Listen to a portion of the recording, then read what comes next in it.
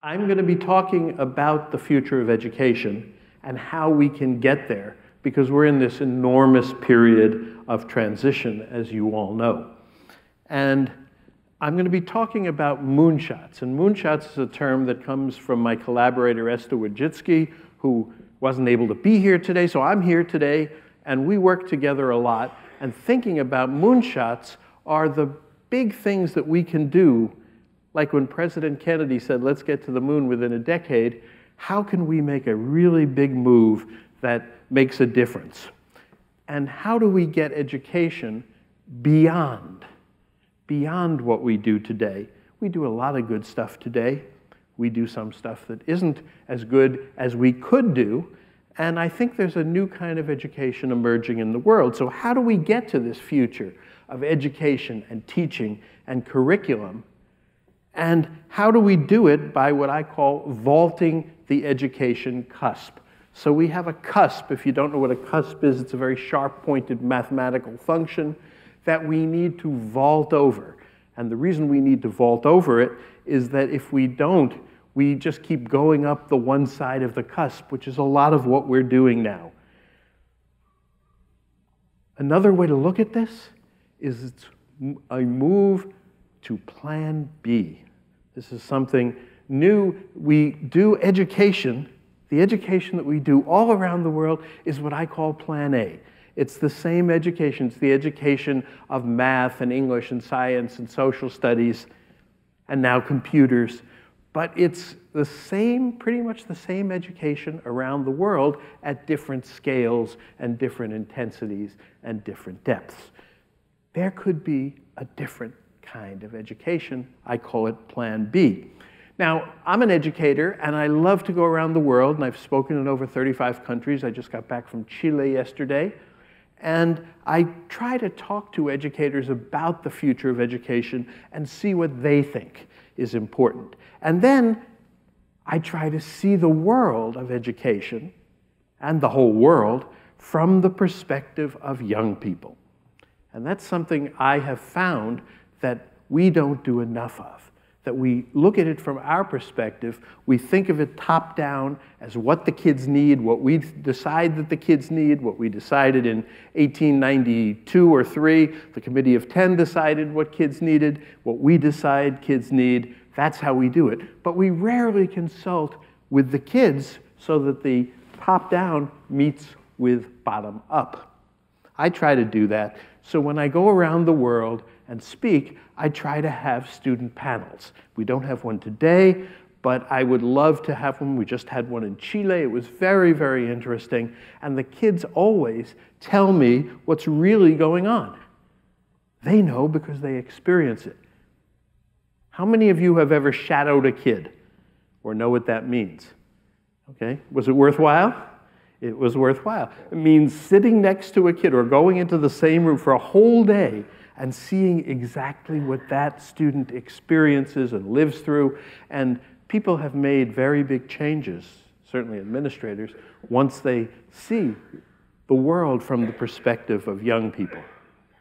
So from all these experiences that I've had, I want to give you some thoughts and perspectives, new perspectives, things you might not have thought about before that you will leave maybe not doing something immediately, but hopefully this stuff will percolate in your minds.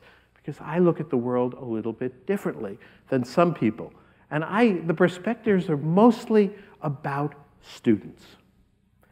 What I call today's global empowered kids. My sense is that the kids are really different in many senses. I wrote about digital natives 15 years ago, you may know that. I did things with games, I did things with other kinds of teaching and strategies. But now I think it's time to focus on these kids who are so empowered compared to what kids were in the past. And I mean that around the world. I don't just mean the kids who have all the technology in their homes, I mean every kid. And for those kids, I believe we need a new kind of K-12 education. This is a picture of High Tech High, which is one example of somebody going in that direction, but there are many, many little examples in the world. Unfortunately, there's no complete example that we can point to and say, this country, this school district, even this school is all on Plan B. But we're looking for a plan that will serve our global empowered kids differently than the kind of education that we offer them today. Now, I also try hard to think about what education could be and should be in this quickly changing world. We all know it's a quickly changing world. I look for trends. I look for the things that are emerging in different places. I heard about one of them at lunch. So they're emerging here in California, they're emerging in many places in the world, but it's typically in small nuggets, individuals, particular classes, maybe a school. So here's what I see in the world. I see that in this age that's characterized by a number of things that I want to cite. First one is accelerating change, but the emphasis can't be on the change as much as on the acceleration. We've all seen change. Our grandparents saw a huge amount of change in their lifetimes, but it didn't come as fast as the change today. It's not just coming fast, but it's accelerating, which means it's coming faster and faster and faster and faster, which means we're going to have to adapt to changing things that used to take us decades to changing them every day. That's how fast the world is moving. Second thing is this thing called VUCA. How many of you have ever heard of VUCA? VUCA is a term, you can Google it. It's a term from military and also business planning, and it means that there's increased volatility, complexity, uncertainty, and ambiguity in the world compared to the past.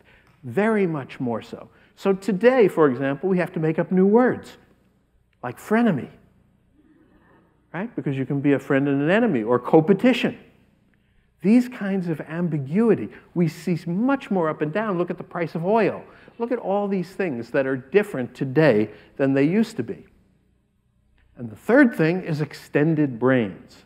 And I've written about this. You call it extended brains, extended minds. Once you have that device in your pocket that has so many things on it that we forget, a lot of us, certainly me, what's on it, that I have a compass, that I have a video camera, that I have a flashlight, that I have all these things which every year and every couple of months, if I download it, or every couple of weeks, I get more.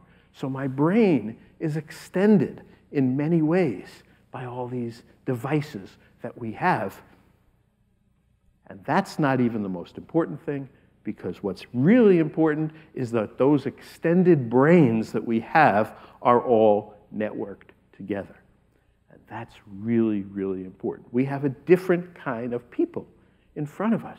We have people who can deal better with accelerated pace of change and VUCA and extended minds networked together. That's what's happening. That's what we have to deal with. We don't know how. So we're learning. Our kids are increasingly becoming empowered. That's, I think, a very important thing to think about, that they can do things. And I love how many of you were here for the last presentation where the man was making films? Kids can make films overnight as homework. We call them films. There's no more film, but we still call them that. But they can do those things. They can make them. They can send them around the world. They can do things. Even if they don't have the devices, they can think about doing these things and know that someday every kid will have this and they will be able to do this. So the power of kids is huge compared to what it was in the past. And to truly serve these kids, I think education needs to be really, really different. So I'm going to try to give you some views on how it could be different and how it could be different in our lifetimes. Because there are many things that we could do. We're hampered. We know we have lots of standards. We know we have lots of things that we're required to do as teachers. We have curriculum. We have all these things that we have to comply with. And yet, at the same time, remember, things are changing faster and faster and faster. So we know from if you just read anything at all, that reading and writing are not going to be enough, and basic arithmetic, not enough, that people need to be hired on not what they know, but what they can do, that relationships are hugely important, even more important perhaps than they were in the past, because we're all linked together. And I think a fundamental misconception that people have in the world is that if we just improve sort of how we teach, if we just take our current curriculum, everything that we have, and we do better methodology, and we add more technology and more computers and more this, we're going to get better. That's all we need. Maybe we'll add a few 21st century skills, which people talk about. But I think that's a misconception. I think that that won't fix our education because we don't have the right idea of what education is for the kids of today and tomorrow. Today, we see that the dollars, when we try to reform education, they go into a couple of buckets that we can describe easily. We try to get more kids into school, whether they're girls in Africa, whether they're kids who've dropped out. That's one big piece. We spend money improving how we teach the Plan A stuff.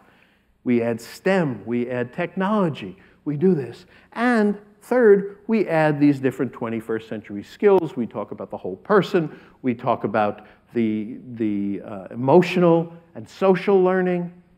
We add those things. But very few people are really at the bottom of that pyramid, which is, how do we change the whole thing? Suppose we didn't have education today, but we wanted to think of what it could be for these kids. Fundamentally, that's what I try to do. That's exactly where I'm coming from, because what we do today, as well as we do it, and even when we do it the very best that we can, I don't think is enough for the kids of tomorrow. I think we need to go beyond. One of the ways is from the math, English, science, social studies. You know, the acronym for that is really interesting. It's the MESS. And when I talk about teaching the MESS to kids, they get it immediately. When I talk about teaching it to teachers, they get it. And it's not that those things aren't important. Of course they are. It's that we do them in too much detail. And we do them the same exact way for everybody. And those are the things that make it a mess. But suppose instead we had a different core of subjects. We said, okay, instead of those 4 things being the main pillars of our education and having teachers that teach those things, suppose we based it on the kinds of things that kids are really going to need.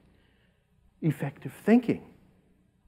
But not just thinking, which is most of what we talk about, effective action and relationships and real-world accomplishment. Those are the things that our kids are going to have to be able to do in order to succeed. And they're going to have to be good, or as good as they possibly can be, at all of those things.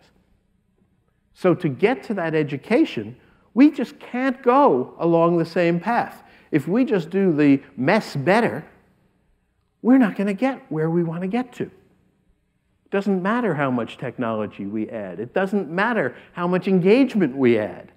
It's still going to be the wrong thing, even if we incrementally improve it, which we are doing every day. Every time you come to the Q conference, you learn a little bit more. You incrementally improve what you do, I hope, and that's good. But it's not enough. It's not enough for the kids in the long term. We need to vault over a big wall. There's a big wall that's standing in the way of our educating our kids. I call it the education cusp. And what it is, what I've seen, this is really my view after examining the world and listening to people and seeing what people are doing and looking at the reforms that are happening in every country. Remember, a cusp is this function in mathematics that goes in one direction, all of a sudden makes a very sharp turn and goes in a different direction. So we need to vault from what we do today, which I call Plan A education, the education that we've established, that we have, that we're all required to teach, that we do, that is the same pretty much at different levels of quality everywhere in the world. We need to vault over that cusp to something different that I'm calling Plan B. I'm going to describe to you what that is. It's from an education that exists for improving individual people. Remember, what are we trying to do? We're trying to improve the scores. We're trying to improve the outcomes for individual people. That's what education is about. We got to make all these kids do, and we treat them, if we're lucky, as individuals, not always. We need to move from that to an education that improves the world. We need to move from improving our individual people to saying, you know, we had third grade in the United States, and the third graders really improved the United States. They improved their communities. They did this for the environment. They did this and this and this and this, and so did the fourth and fifth and sixth and seventh and eighth graders. And that, if we thought about that, and especially think of a country that's underdeveloped, like a country in Africa or South America where I just was, if the school was about improving the world and learning in the process, then that would be a very different education. It's a different perspective. It's from the old K-12 paradigm, which we all know, to its academic learning. In some sense, the academics have hijacked education. It's all about the mind. It's all about the way we think. Now, that's very important. Critical thinking, very important. But that's not all that kids have to learn to get an education. It's about personal achievement. It's about the teacher knowing and being in control. And that's what the way it is in the world at varying degrees. It's moving from that to a new emerging paradigm of kids becoming effective. Effective at what? Effective at improving the world. They do that, as I will describe, through real-world accomplishment, through projects that actually improve the world. This is possible to do at any age. Kindergartners can improve their neighborhood or improve their school. Certainly high school kids can do it. And the third thing that makes it work is that these empowered kids can do it themselves. They can manage themselves to a very strong degree, and there are lots of examples, if they have the right guidance from us. So if we are their coaches, this stuff can happen. It's moving from that curriculum of the mess to the curriculum of effective thinking, effective action, effective relationships, and effective accomplishment. And these things are not going to happen overnight, but this is what we have to be thinking about. And you know what? Very few people are. So what it requires, more than anything else to get to this, whether it's the kids, the teachers, the parents, the administrators, the politicians, it requires a change in mindset. It really requires how we think about education and what it means to educate our kids. Because if we get that change in the mindset, and when I say we, I mean the world, so this is a very large undertaking. If we change the mindset about education, once we shift that, the rest is going to follow. If we decide as human beings that we want to educate our kids to improve the world, it can happen because it's very possible, and we know how to do that, and people are already doing it. So the reason I'm thinking about this Plan B is not because it happened to bounce up in my mind. It's because I've seen the examples and the little bits of it here and there. And I happen to be a person who looks into the future and says, oh, you know, that's going to be important. So today's young people, I think they're already over, many of them. They're vaulting the cusp to the new way of doing things. They want to improve the world. They are doing projects, and we'll talk about some of them, that improve the world. They're going there on their own because they're so empowered. And they're doing it with us in many cases. A lot of us run these projects, help the kids through these projects. Some of them do it totally on their own. And there are projects that kids are doing all around the world that are out of school, that don't involve the teachers, but that involve improving the world and learning. So they know that every kid in the world, especially with technology, but even without technology, because we all live in this same hyper-connected world, they can accomplish far more in far less time than we ever could when we were their age. And And they don't get the credit for this. They really don't get enough credit. Those that do go off often and do it. But we underestimate seriously what our kids can do because we have expectations that they're going to do the old mess stuff that we did. And that's the curriculum. And they may not be doing that. But that doesn't mean we should underestimate what they can do. These new global empowered kids in the United States, in every single corner of the United States, and in every single country of the world, and I can tell you I've been to a lot of those countries and talked to the kids, they're emerging, and they are so underappreciated. And if I had the panel up here, if I had 8 kids up here, and I said, do you think you can do more than your teachers expect from you? They would answer yes. They did yesterday. They do every single time. And the upshot is that while we think we respect our kids, and we certainly want them to respect us, they feel disrespected. They feel underused and underutilized. And that's something that we could really change. And every single one of you sitting in this room could do something to change that attitude. And that will make a huge, huge difference. We need this new education. Again, we're not going to get to all the pieces of the education immediately. We're not going to throw out the mess and get to the effective thinking and action and relationships and accomplishment overnight. But there are many things that we can do in the short term to get to the education that's beyond. And I want to describe some of those things in terms of where we need to go with this. The first thing is the goal. The goal is improving the world. Now, how many of us ever stand up in front of our class and say, you know, that's your goal? We have a lot of kids who say, oh, I want to change the world. In fact, we hear that a lot. We hear a lot, I want to change the world. Well, changing the world is not exactly what we want to do. We want to change the world for the better. So that's the goal overall for society. The goal for individuals is moving beyond this goal that we have, individual goal of learning, to a goal of becoming. That's really what we want our kids to do. We want them to become what? Good, effective, world-improving people. If you're a parent, do you care about what your kid learned in math that day? Not particularly, probably. But you do care about what your kid is becoming. Is your kid becoming a bully? Is your kid becoming somebody who helps people? Is your kid becoming somebody who's effective and gets things done and gets projects done? Can your kid point to specific things that he or she has done that literally made their neighborhood better or the world better because they're part of some movement in the world that's making it better? That's the goal. Education should be about helping people become. We evaluate kids on their grades on the mess. But we don't sit down. And I've always wanted somebody to do this for my kid, who's 10.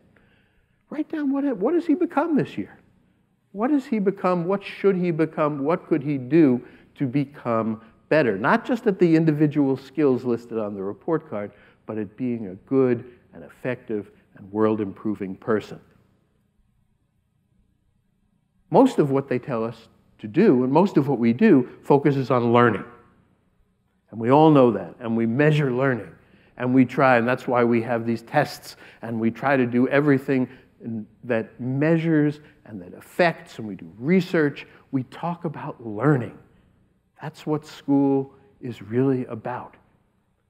But the important thing to remember is that that's not what school is about. That's a means to what school should be about. Learning is a means to becoming a good, effective, world-improving person. So we have to figure out ways to help our kids understand what their real goal is and for us to understand. Because we can do that once we know to do that. And we have to figure out ways to measure becoming. We're very good at measuring learning, or fairly good at measuring learning, actually not that good, but we don't have any ways, really, to measure becoming. We don't even have good ways to measure accomplishing. Now, the second piece is a better pedagogy, because now we do a lot of talking, but we've moved, and we're moving, and many of you have moved to Project-based learning. How many of you have gone to project-based learning in one sense or another? A lot of you have, and many of you are thinking about it. Project-based learning is good. It's different. The kids do the things, and they learn through those projects, and they learn stuff that we want them to learn. But we need to go further, because those problems that we give kids are made up. Well, how do we make them up? We say, well, what kind of problem would cover all the standards? What would cover the Common Core? We can do that with real-world problems. We can say, if you fix this in your school, if you fix this in your neighborhood, if you join this movement and do this in the world, you will make the world a better place. We just haven't put our mind on doing that a lot. But if we did it and thought about the needs of the world, because anytime, if you asked any kid, what problems do you see in the world, locally or globally, they can tell you. If we put them to work on those problems, based on their individual passions and interests, which we really don't take the time very much to think about, some do, but not enough, we would go further. So here's some examples, just to show you that this is not pie in the sky.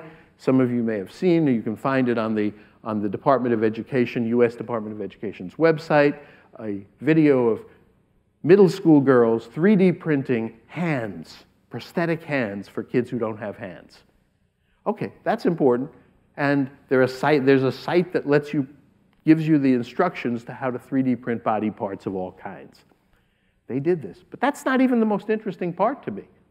What's interesting is here are middle school girls, they reached out to find out who needs prosthetic hands. What kids need them? They had a handathon where they literally made hands individually for kids who needed them. So this is peer-to-peer healthcare in the world, and there's lots and lots of projects that you could put in that category.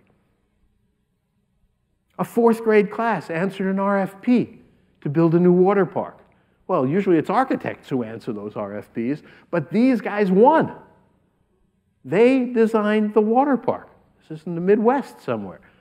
And they were the ones who beat out the architects and actually designed the water park that eventually got built. That's a real-world thing where they can point and say, you know what? We did that. Real-world accomplishment. Another part of the U.S. where high school students are restoring the ships. This is a maritime community that was always based on wooden ships. They have a big wooden ship festival in Port Townsend, Washington. And they are restoring those ships. So one of the things that kids can do is restore our heritage in ways that we don't have the money or the time or the people to do these days. That's something that kids can do. This is one of my favorites. The school had to do an environmental report. What did they do? They used to hire consultants. What do we all do when we have environmental reports to do? One year they hired their 6th graders. Do you think the report was any worse? No, it was better, because the kids learned how to do an environmental report. Is that good? Yes. Does that mean that there are lots of things that government needs to do that we can't afford to do, whether it's from testing water to doing all the kinds of things that we run out of budget for, that our kids could really help with and become better, more effective, more world-improving people by doing? Migrant workers. This was in maybe California, maybe Arizona, who pick the fruit. Well, the kids have to, you probably are aware of all the issues that the kids of migrant workers have with schools. Well, somebody went and decided, if we get these kids together, we can give them video cameras and make them journalists. And they started doing real journalism that got on television. So these empowered kids can really do huge things. In Haiti, this is another huge one. Disaster preparation. Chile was thinking about that. Suppose every kid in Chile, every year they did something to make disaster preparation better. So when they had that huge earthquake, or when they had the thing in Haiti, they could restore things because everybody was ready. All the kids could do these things. It means going beyond learning. So it means going beyond grades. And what happens is a kid would show up at an employer, this is the best part, not just with their transcript of grades, but suppose the kid showed up with a resume of accomplishments. Suppose they had done 10 projects a year for 12 years. That's 120 projects that the kids had done, that they could point to. I took this role, I did this, I made this happen. That's what every employer is looking for. And to do this, what we have to do as teachers, we can get there. This is not something that we couldn't do right away, but we have to get past the idea of controlling kids. It's not that we don't want them to learn the mess curriculum, because we do, and they have to pass the tests, and we all know that. But kids who are doing the projects are much more willing and able to go there and do this because they get engaged. Because these projects are projects they choose. Not that we choose them for them. They're projects they choose based on their interests. They suddenly want to do this stuff. And there are examples. Our job should be not to control them, but to empower them. To find out who can do things, to find out who's the best guy in the school or girl in the school in terms of technology, and make them the head of technology for the school. And suddenly say, you know, your school, your job is to organize all the kids you can and make your school the best technology school in California or in the United States. And suppose every school were doing that. And suppose we said that with lots of other stuff. We want to have our schools make our senior community, senior population, be the best connected senior population in all of the world, or all of California, or all of whatever. That's what we could do. And in order to do that, we're going to need a different curriculum. And this is really forward-thinking in a sense, but I challenge you to listen to some of this stuff. How we get to effective action and relationships and accomplishment, get beyond thinking skills, and even go to more thinking skills than we do today, because we really don't do that much. It's important because we have such a narrow curriculum. And that amazed me when I first started thinking about it. We think our curriculum is wide because it takes us more than the year to teach it. How many of you have ever gotten to the end of a year and said, oh, I finished the curriculum, 2 months early, let's just do other stuff? No, we have these overstuffed mess curricula. But really, we teach only a narrow group of things. We teach mathematical thinking fairly rigorously. We teach understanding written communication, how to decode and then how to interpret texts. We certainly do that. We teach some critical thinking more and more because we're focusing on it. We teach some scientific thinking, getting away more and more from the history of science into real scientific thinking. A little bit we do that. And we teach in terms of action, we teach writing. Certainly we try to teach writing, and we teach research. And then maybe we teach some citizenship and what it means to be a person in the United States, et cetera, or in other places. That's it. And maybe we teach some arts. There are a few things that we can put in and that we do put in. But that's really narrow compared to this. The important future skills, this is the set that our kids need. It's scary how big it is. Because we don't do any of those things, except what's in that little box, systematically.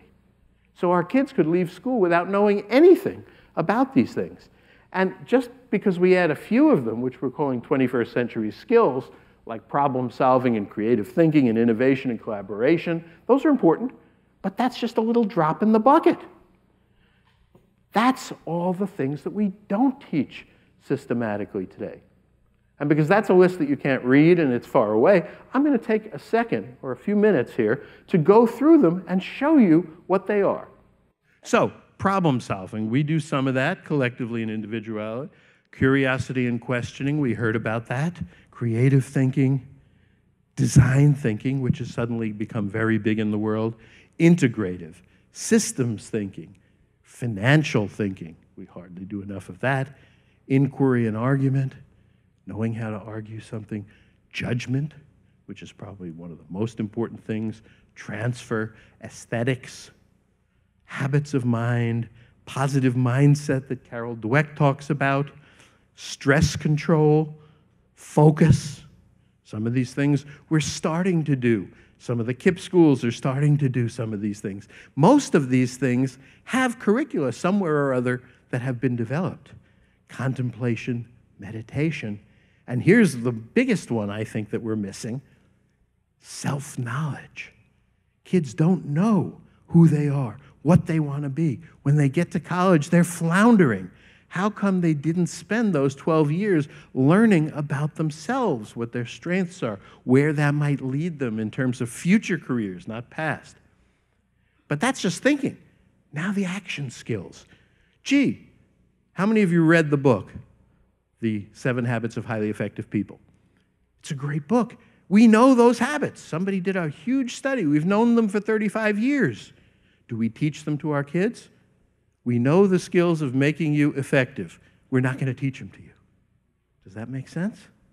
Agility, adaptability, leadership, not just leadership, but followership, because we're not all leaders in everything. We take turns. Some things we lead, some things we follow. Experimentation, decision-making under uncertainty. Kids learn that in their games, but not in their class. Same for prudent risk-taking. Reality testing, feedback, patience, resilience, grit. Oh, we're just starting to hear about somebody teaching, Angela Duckworth teaching grit. Entrepreneurship, innovation, improvisation, ingenuity, strategy and tactics, breaking barriers which confront all of us, project management, programming our machines, which suddenly we're starting to focus a little bit more on, video making, and innovating with all these future technologies like artificial intelligence that are coming into our lives and that are going to dominate our lives in the future. We don't focus that. Now, it doesn't mean that we don't have time to devote a whole year to any one of these, but we certainly have time to devote a week or some amount of time systematically so that our kids are aware of all this. And that we haven't even talked about relationships. So collaborating and communicating one-on-one, okay, we probably do that some. But what about in teams and in families and in communities and at work and online and in virtual worlds? We don't teach our kids to do this very much. With machines, how do you collaborate best with machines? We rarely spend time systematically on listening. We may talk about it, and networking and relationship building, and empathy and courage and compassion and tolerance and ethics and politics, which is so important in the world. Conflict resolution. People want a peaceful world. I know lots of schools who say our goal is a peaceful world. Do they teach conflict resolution systematically? No. Negotiation. People send their kids to negotiation courses after college. Why aren't they learning in elementary school? Peer-to-peer, coaching and being coached. All of those things are things kids need that we just don't focus on.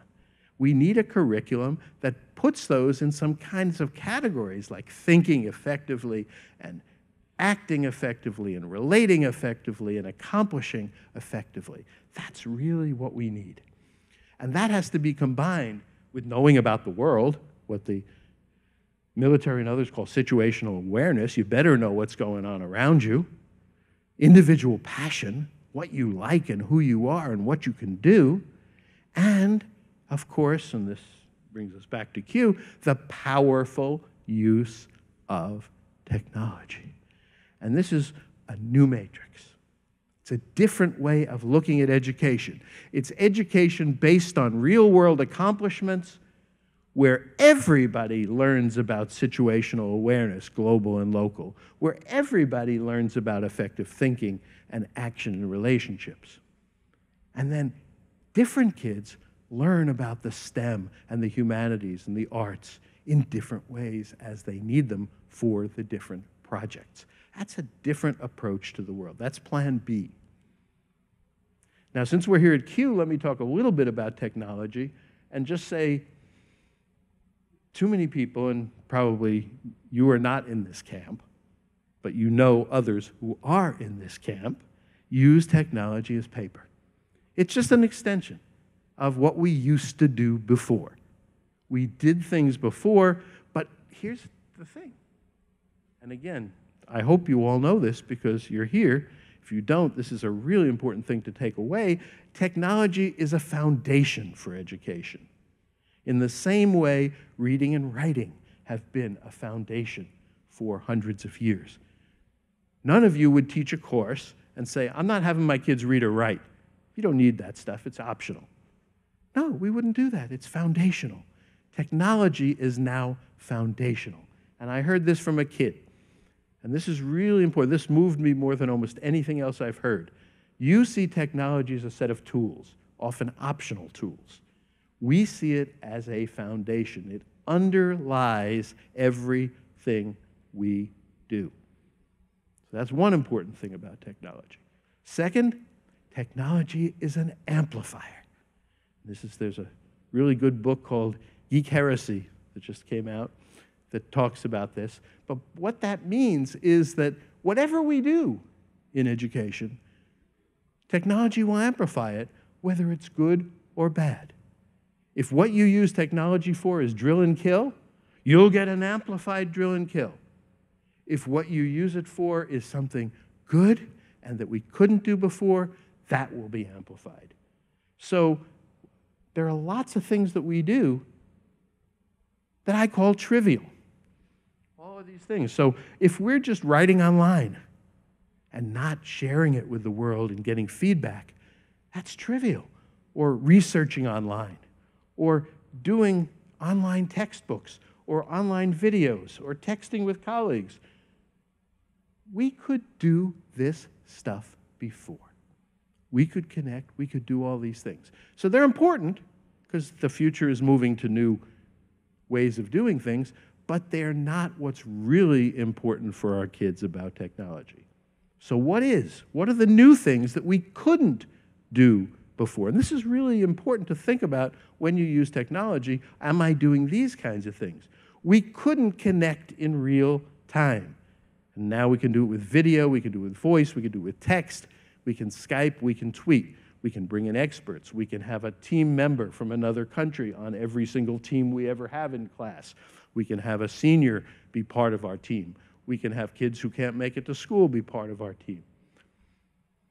We can use these thousands and thousands of databases that exist in the world. There's a database of every plane in the air at the current moment. We can use those and integrate those and ask questions about them by using things like Wolfram Alpha, by using these computation engines and artificial intelligence that's baked into our phones because Siri connects to Wolfram Alpha. We can simulate things that we never could, not just machines like this, but also the human race. We can simulate all the 100 billion people that have ever lived and do things like, where does DNA come from? Where do all dogs come from? They just found out last week they all come from the same place in Central Asia. We can do those kinds of things that we never could do. We never could program the powerful machines. Now, I would say every single class has at least one kid who can figure out how to program an app. So every class can be making apps. Other kids, if they don't know how to program, they can either learn or do content or do other stuff. We can all do this stuff. We need to be doing it. We need to be 3D printing. 3D printing, which now, it used to be a little toy, and it still is in lots of places, and we print cute little plastic things. No, now they print parts of rocket ships. Now they're printing pieces of the body. Now they're printing graphene, which is the new material, which is 1 atom thick, which is going to really transform everything that we're doing. So this is huge for the future that kids need to know about. Virtual worlds. They're all doing it, whether they do it in games or they do it somewhere else, or not all, but many of them are doing it. They know about it. We don't use it as much, or robotics. And robotics bothers me because sometimes we do robotics to play games, like First Robotics Clubs. I love Dean Kamen and First Robotics, but they're shooting balls through hoops. What we really need to do with robotics is find landmines, is solve problems, is fix things that are wrong in the ground, is find chemicals. Kids can design those kind of robots. That's because they're so empowered.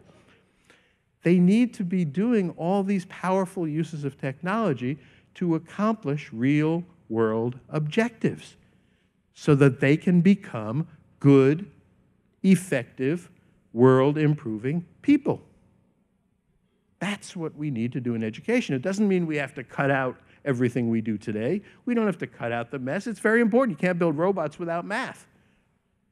but we don't have to do it the same old systematic way for every kid. So it is a new matrix. I just show that again because that's so important. That's another way to think about education. This morning's talk was about optimism. How many of you were there? Okay. I'm a huge optimist. And the reason I'm a huge optimist is because I look at the kids. I'm an optimist about them. If you look carefully at our kids and what they can do if we don't put our prejudgments on them and we're not talking about the mess, they can do amazing things. And all kids can do that, everywhere. That's what I found, and that's what's so important. But they need an education that doesn't exist. Pieces of it exist. It's slowly emerging. But we are going to have to create it. So everything that you do, if you think about this stuff, if this rattles in your brain in some way, in addition to teaching the mess, which you have to go back and do, you need to think about this future. We're going to have to vault this education cusp from the Plan A to the Plan B education, from the old paradigm to the new paradigm. And most of us currently are stuck on one side, right? We're all on the Plan A side, almost all of us. Some are balanced at the top. Very few are on the Plan B side. But the future is where these kids they need to be on that Plan B side. They need to be effective. They need to do real-world accomplishment. They need to learn to empower themselves to work on their own in order to succeed. So how do we get there? Well, lots of our minds, remember this goes back to your mindset. If your mind is planted on the A side of the cusp, you're not going to go to the B side. But if you know about the B side and you can't get there, you might be in the situation that a lot of our people are in, impaled on the cusp. You know that there's another education. You know that what you're doing is not exactly what the kids need, but you don't know where to go. So I'm trying to help you think about where to go and how to get over that, how to get to the new emerging one. Now, especially here at Q, we can ask, does it happen through technology? And the answer is partly yes, because the technology is so incredibly important. I don't know how many of you have seen, I think I have a second to show. How many of you have seen Hound? This demo of Hound. Let's see if it plays.